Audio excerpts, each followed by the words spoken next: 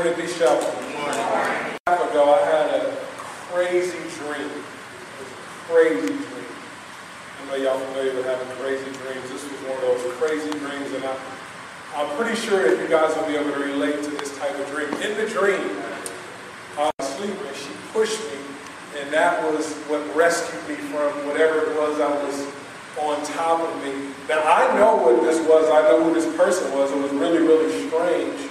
But for many people, that's what you experience when it comes to a heaviness of soul, a heaviness of your soul. You have something that's weighing you down, but you can't figure out what it is. It's making it hard for you to move through life. And for the last few weeks, we've been on this whole thing about mood swings. That's the title of the series that we're on, Mood Swings. And how is it that we can keep our moods from controlling us? And I started off by pointing out that it's not the outside circumstances that determine our moods and our attitude. It's what's going on the inside. And that's why last week we started this whole part about the soul, looking within. It's important that we learn to look within, because inside is where the real problem is.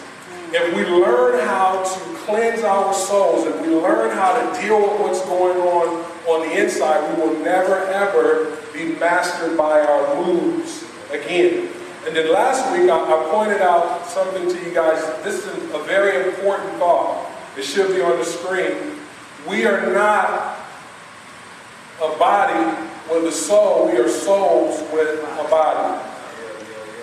I want to say that again. This is very important. We are not a body with a soul, but we are a soul with a body. And we talked about how, we learn how to cleanse our bodies, but we don't really know how to cleanse our souls. It's important that we learn how to cleanse our souls.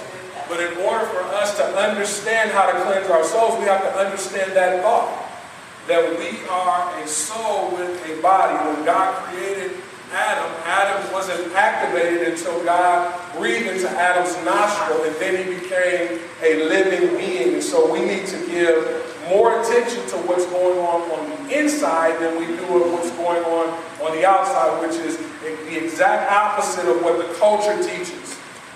The culture teaches that if we dress it up, we'll feel better. And in some cases, that is true. Like, if you put on nice clothes, you wash your car, you drive in a nice car, you feel better temporarily. But I'm talking about lasting happiness, being able to be in control of your mood no matter what it is that's going on. You can have a good mood, a good attitude driving in a bucket. You can have a good mood and a good attitude living in an apartment, living in Watts. It doesn't matter where you live. It doesn't matter what you wear. It doesn't matter the makeup that you have on. You have to learn how to deal with what's going on the inside. And so we have to understand this point, that our bodies are merely the vehicle that houses our souls, the real us. When we die, our bodies die, but our souls continue to live. And so since we're going to deal with this body for about maybe 70 or 80 years, and we're going to deal with our souls for millions and millions of years, we need to learn how to give attention to what's going on the inside. And so we have to learn how to deal with the soul. We have to learn how to deal with our internal beings. I love what David said in Psalm 42.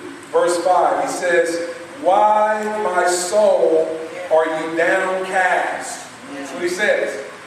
He says, he's talking to his soul. See, a lot of times we want to talk to other people, right? When we have issues, we figure, if I could just get her to act right, things will be right.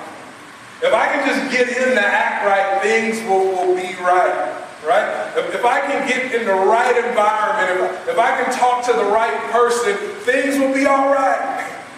But the truth of the matter is, the real person that you need to talk to is yourself. That's what David did. We can learn a lot from David. David spoke to his soul. Nobody else around. Nobody else to talk to. People think you're crazy when you talk to yourself. You really need to learn how to talk to yourself. David said, he's speaking to his soul. soul, he says, why are you downcast? Why are you disturbed? Where? Within me. In other words, why are you walking around with your mouth stuck out? Teach. Why are you always frowning? Why are you always complaining? Why can't you find the good in anything?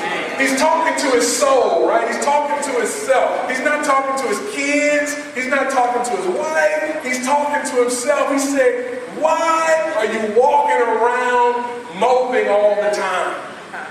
And I think this generation, and what I mean by this generation is everybody that's breathing right now. Not just young people, older people as well. We need to learn some things from David. There's a study that shows that this generation suffers more than any other generation from a low-grade depression.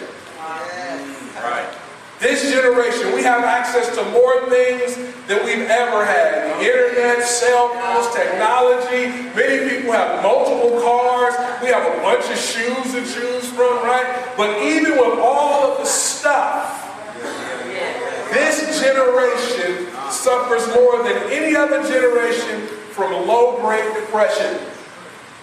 It's one of those things where there's nothing really wrong, but there's nothing really right.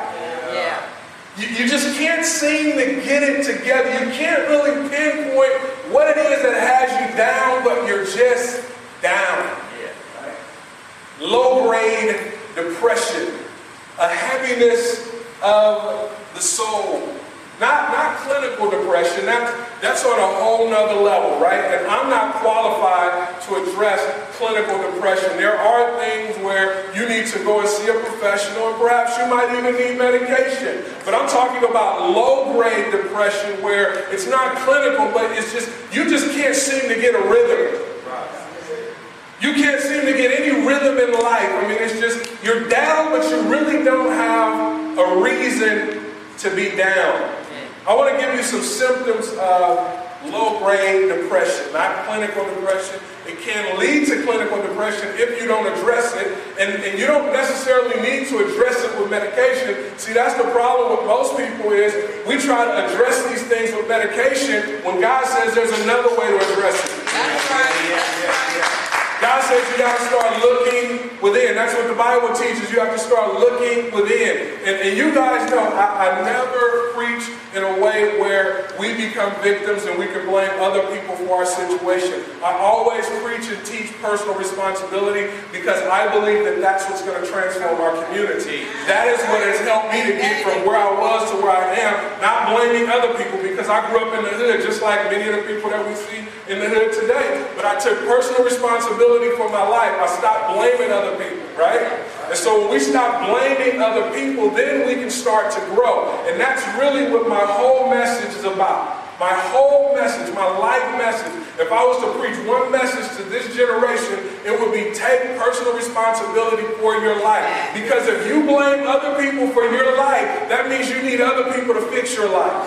Right? But if you take personal responsibility, I'm in a bad mood because I choose to be in a bad mood, now you're able to fix your mood. Right. So I want to give you guys some symptoms of low-grade depression.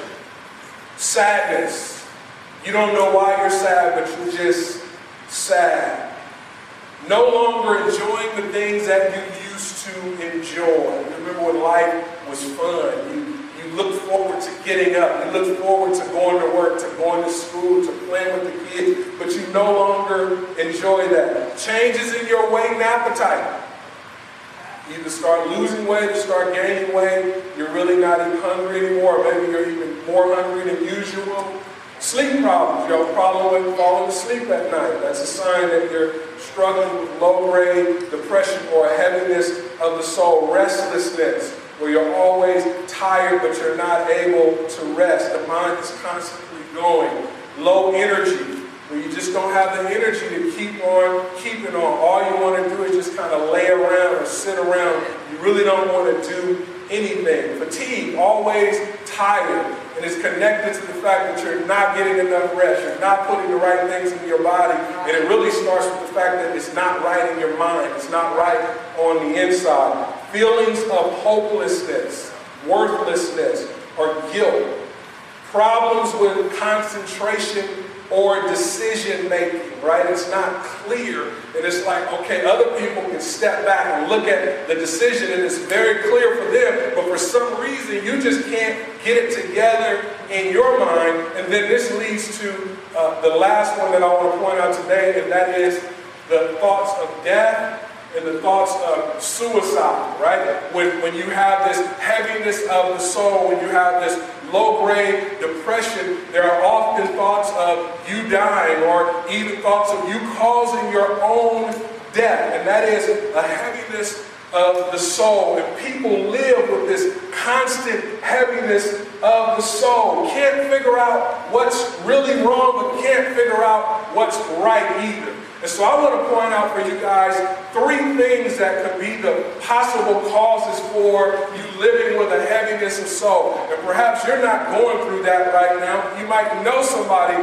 that's going through that, or maybe later on down the line in life, you might end up going through that, because I'm telling you what I know, life can be difficult at times.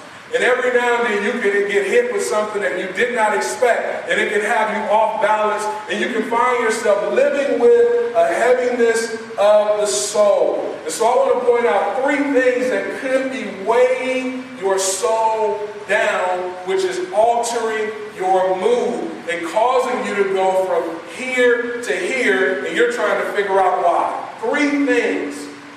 The first is hurts from the past. Hurts from the past. In Lamentations chapter 3, verses 19 through 20, the writer says, "The thought of my suffering and homelessness is bitter beyond words." Notice he said the thought, right? It really starts with the thought. And the mind has the awesome ability to think back in the past, to think right now in the present, and also to think forward in the future. But we have to learn how to control our minds, and when we think back in the past, we can't think back to the past hurts. Because many people, including myself, we rehearse these hurts over and over and over again. And what happens when you rehearse these hurts over and over again, it begins to sink down into your soul and alter your moods.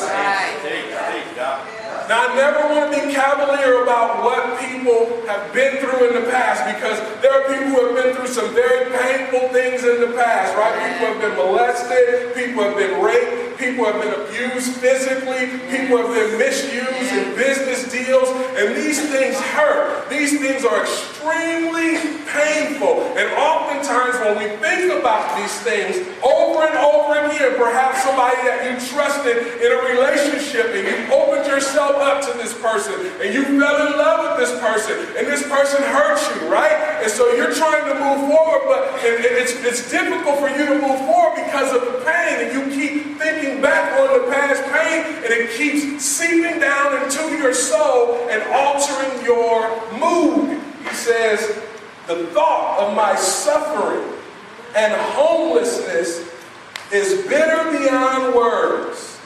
He says, "I will never forget this awful time as I grieve over my loss." I've been through some painful things, and I'm telling you, one of the most painful things that I ever experienced in life was falling in love with the wrong person.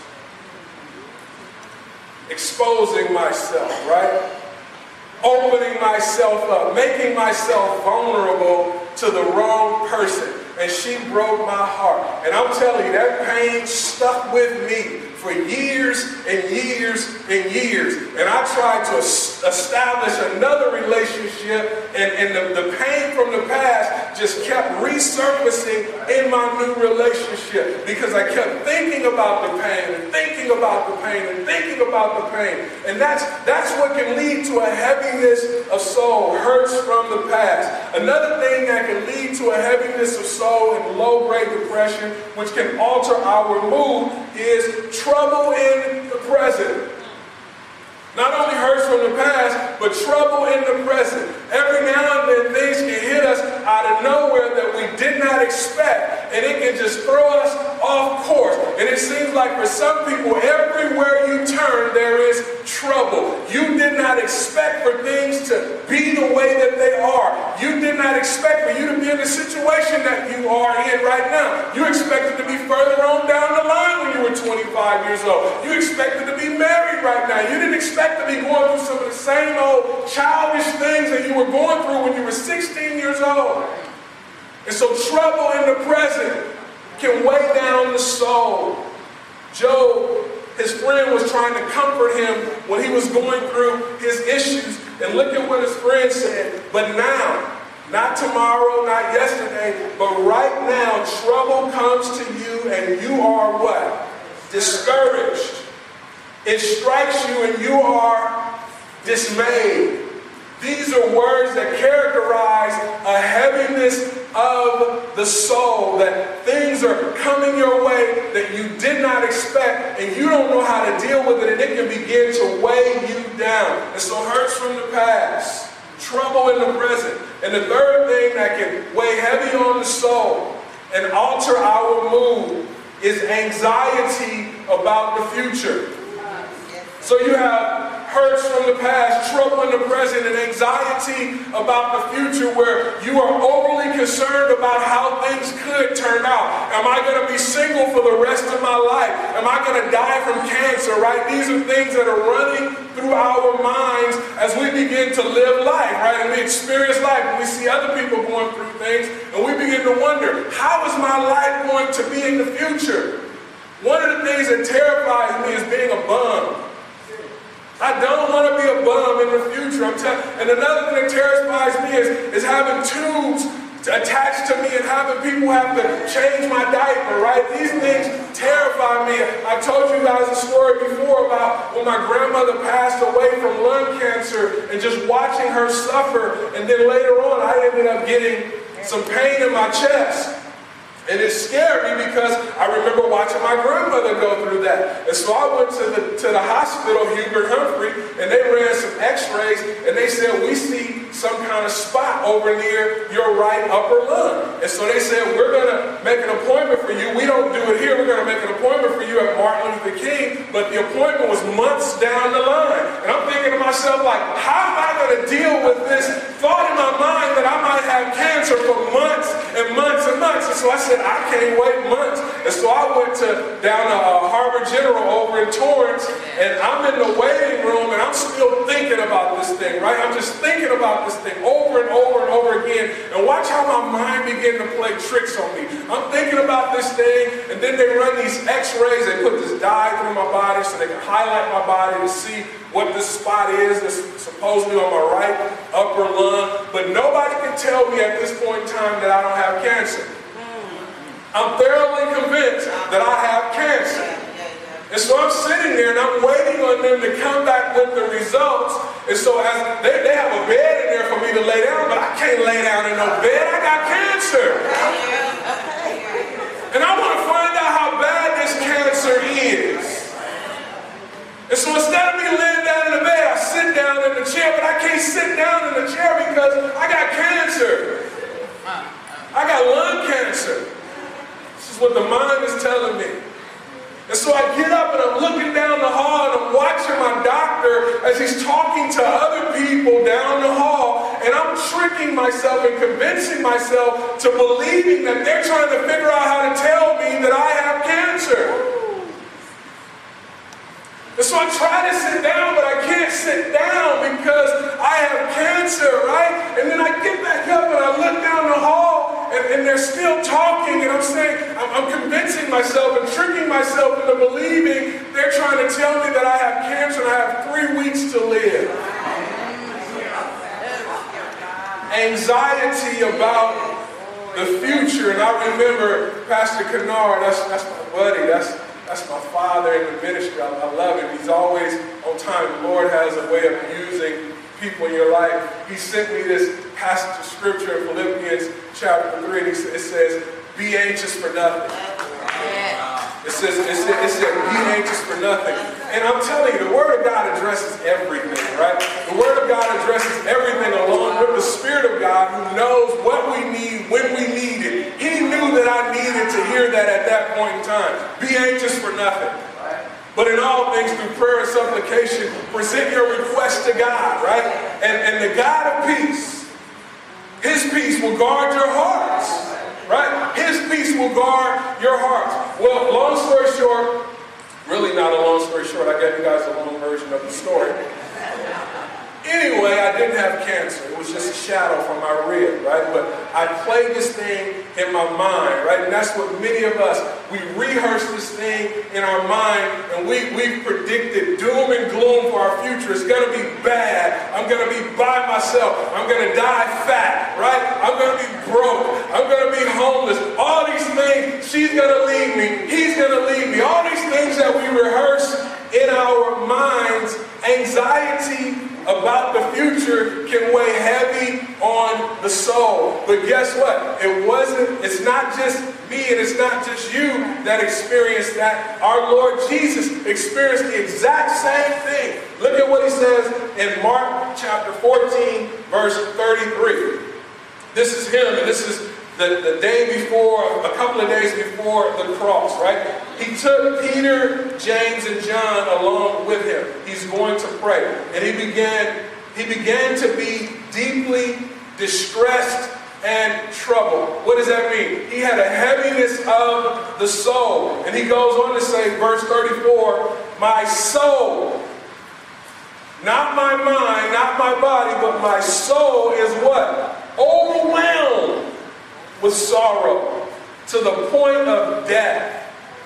He said to them, stay here and keep watch. He says that my soul is overwhelmed with sorrow. And so this is depression like nobody has ever experienced before. In fact, if you read some other gospel narratives, it'll tell you that Jesus began to pray and he was sweating drops of blood. That shows you how depressed he was. And what was his anxiety about? His anxiety was about the future.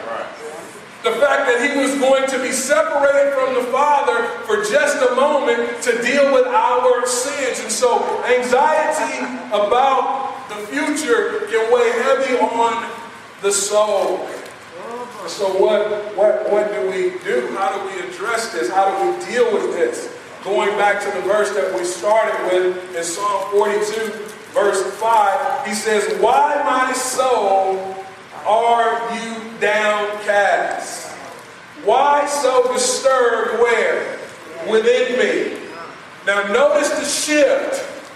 This is important. We got to learn how to pivot. We have to learn how to shift. We have to learn how to redirect the mind. That is the key, right? Because it's 90% mental. If we don't get the mental piece, we lose the battle.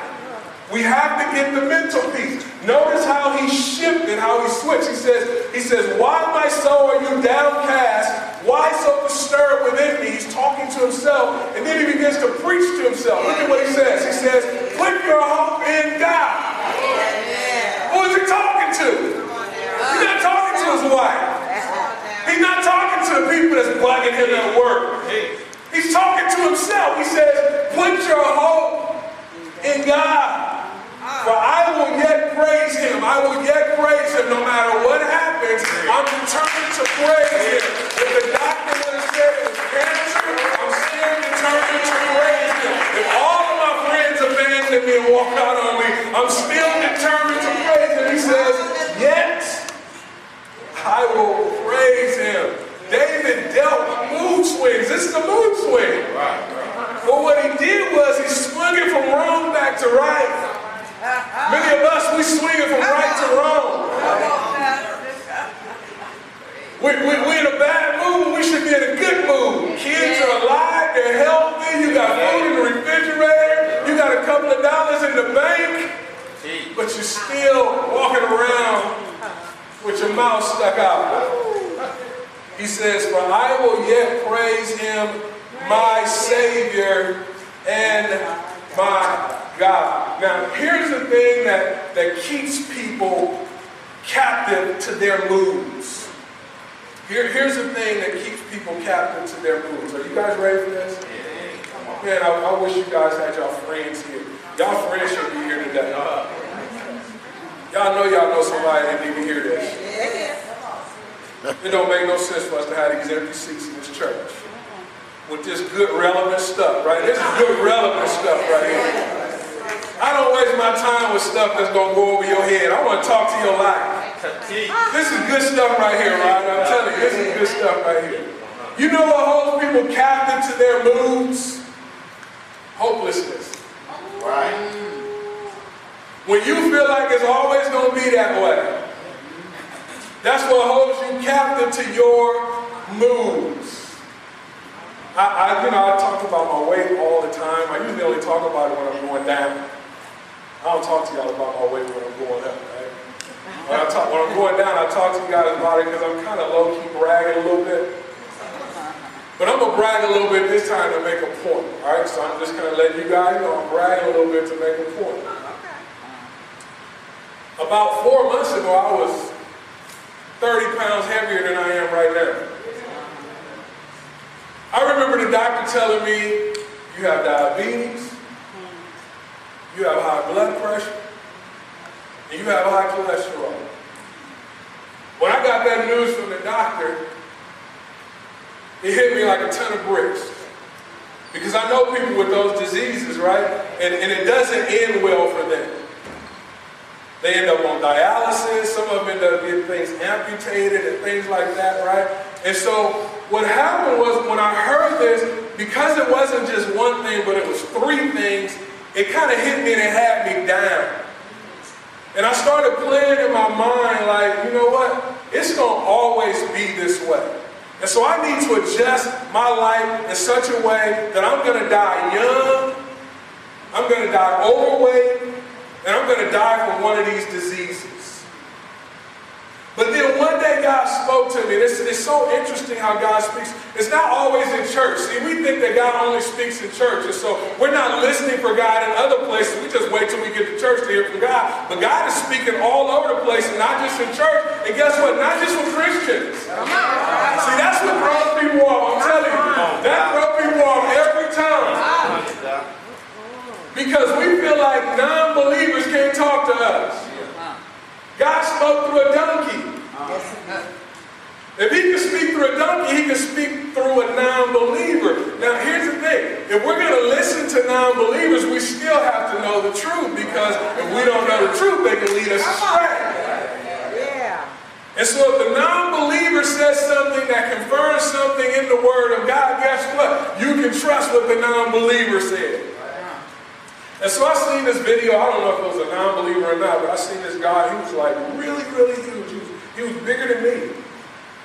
And I seen the guy, he began to work out, right? He began to work out. He began to put in the work. He began to change his eating habits. And I just watched his transformation. I'm so glad that he chronicled his transformation, right? He had it on video. And so, you know, you see some people, you like, you know, this was me before and this was me after, and it doesn't even really look like the same person, right? You're like, okay, they just put your face on a different body. But he actually chronicled his journey. He showed what he was like with his shirt off. With his shirt off, I'm telling you, it looked different with the shirt off. It looked a whole lot different with the shirt off, bro, I'm telling you. He showed his journey with the shirt off, and he showed how he began to lose weight because of the things that he was doing, and his body began to transform because of the things that he was doing. Not because of what anybody else was doing, but because of what he was doing. And I kept watching what he was doing, and I told myself, if he can do it, I can do it too. And so I began to do the things that he was doing, and I started to see the results. And somebody put on Facebook, they said, what motivates you? I said, results motivate me. Possibilities and results. Possibilities and results. The possibility is that I can live a better life, a better quality of life, that I can have a nice body, right? That's the possibility. The results come when I begin to put in the work. And so I begin to put in the work, and I seen at first, it was like, dang, this thing is taking too long. I mean, it's not really happening as fast as I wanted to, but then I started seeing it happening. It was happening. It wasn't happening as fast as I wanted it to happen, but it was happening. And what was happening was, not only was I losing weight, but my energy was going up, and I started feeling better. Right? And so before, it was the mindset was, I'm going to always be this way. I started picturing myself before in a casket, a really, really big casket. And then after the funeral, people struggling to carry me out. You guys have seen this before. I know you've seen this before. And I started picturing myself this way. And I said, you know what? I don't want to die that way. I don't want to die obese. I don't want to die overweight. I don't want to live my whole life never experiencing healthy living. I don't want to live that way. And so for most people, the reason why you're enslaved to your mood, the reason why you're held captive to your mood is because you feel like it's always going to be this way. But I want to teach you how to preach a 3-point sermon to your soul. You guys notice when I preach 3-point sermons. Last week I only gave you 1 point. But I normally preach 3-point sermons. Why? Because the mind can only retain so much.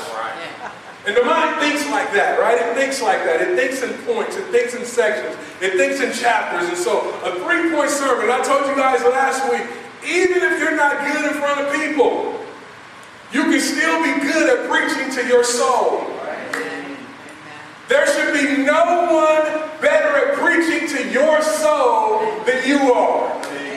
You don't have to put on face when you're talking to your soul. You can keep it 100 when you're talking to your soul. You have to learn how to preach to your soul. And I'm going to give you a 3-point sermon to preach to your soul. The first thing that you need to tell your soul is that God has been faithful. Amen. Come on, see, look, I'm telling you, you guys don't believe this. Y'all don't believe this. I'm telling you, I can prove it to you in your life.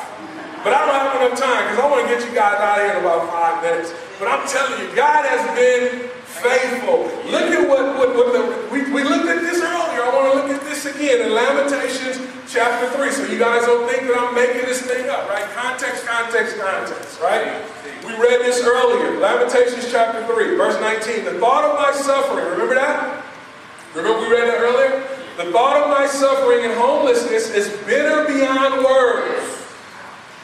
I will never forget this awful time as I grieve over my loss.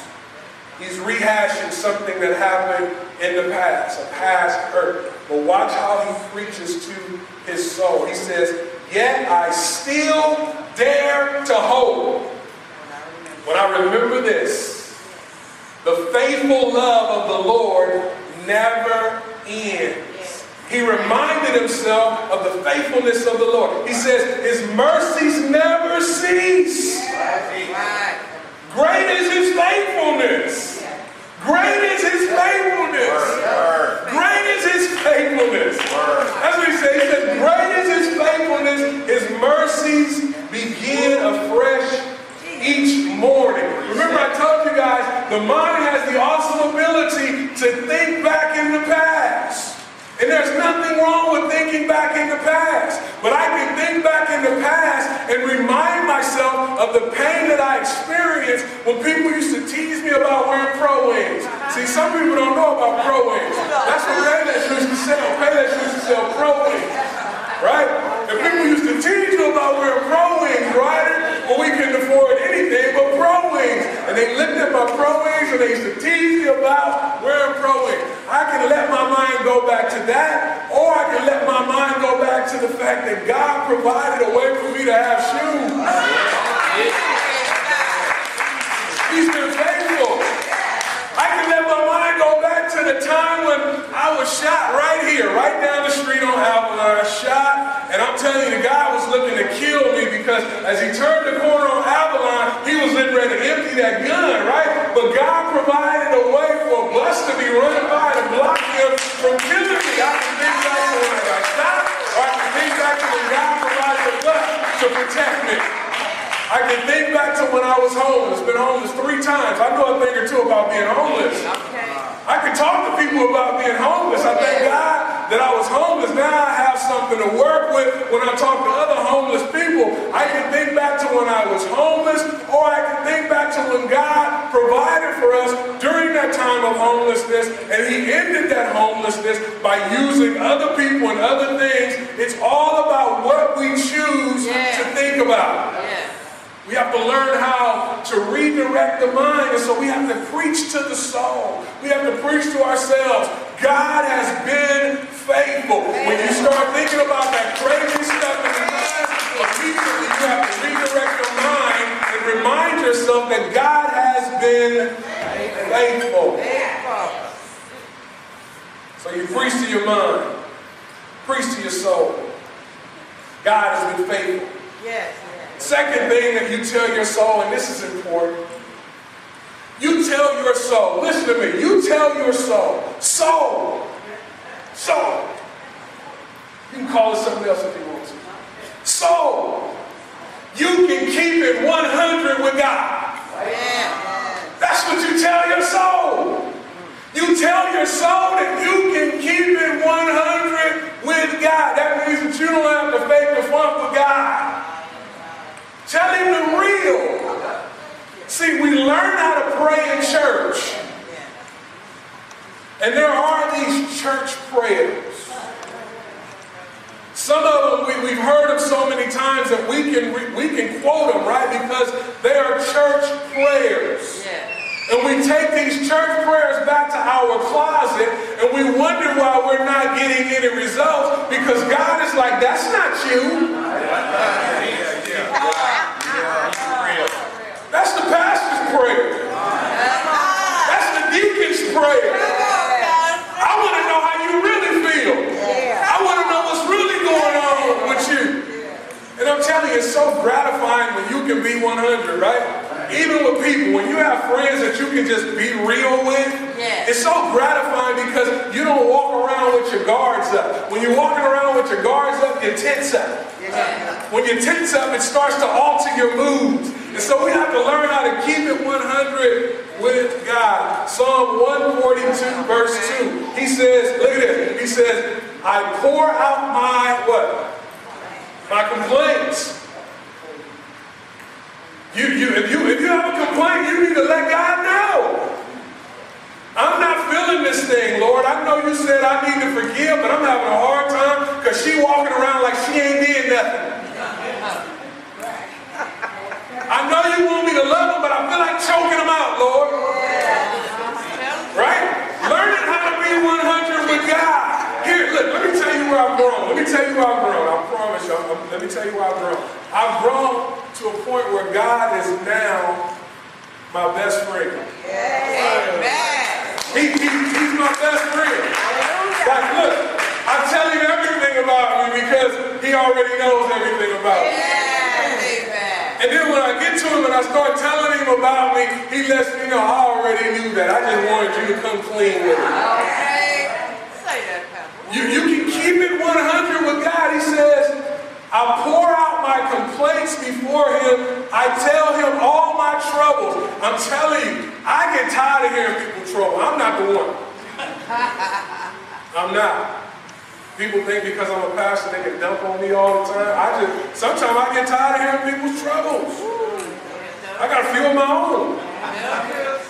But God never gets tired of hearing our troubles. If we would learn to start whining and complaining and telling our troubles to God, I'm telling you, it would do more for our moods and our attitudes than it would if we was telling people. Because I'm going to tell you what people do.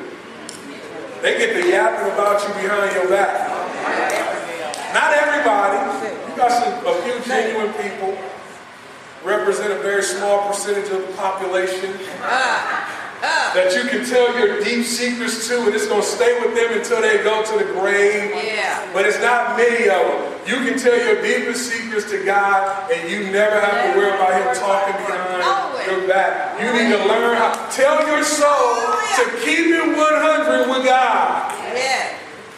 And then lastly, the last point of this sermon. Remember, I'm giving you a 3-point sermon to preach to your soul. You need to keep this as like a vest pocket where you can always go to.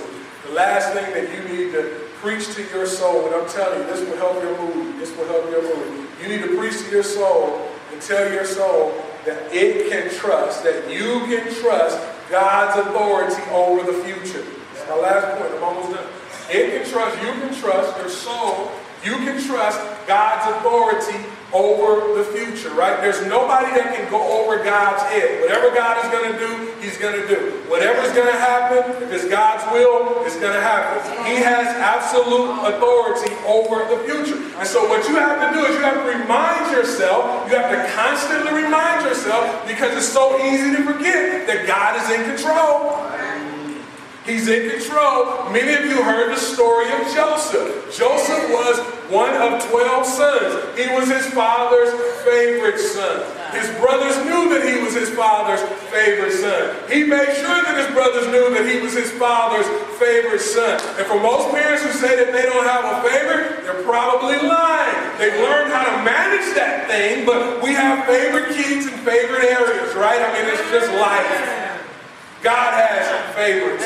It said that in John, where it talks about the disciple whom he loved. It doesn't mean that he don't love everybody, but he loves this person in a special way. And so Joseph let it be known that he was his father's favorite and his brothers hated him for it. And they decided to come up with this plot to get rid of him. One of the brothers stepped in and said, we're not going to kill him. Let's just sell him into slavery. Joseph was sold into slavery. He went to prison. The prison people that he met, he became friends with. They forgot about him in prison. He was abandoned and left alone by his family, by his friends, in prison, out of prison, back in prison. Joseph went through it.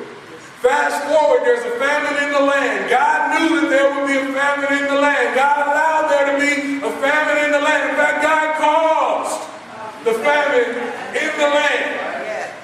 There was a famine in the land, and everybody needed to come to Joseph to get food. Everybody, including the ones that mistreated him, the ones that left him out for cold. They came to see Joseph.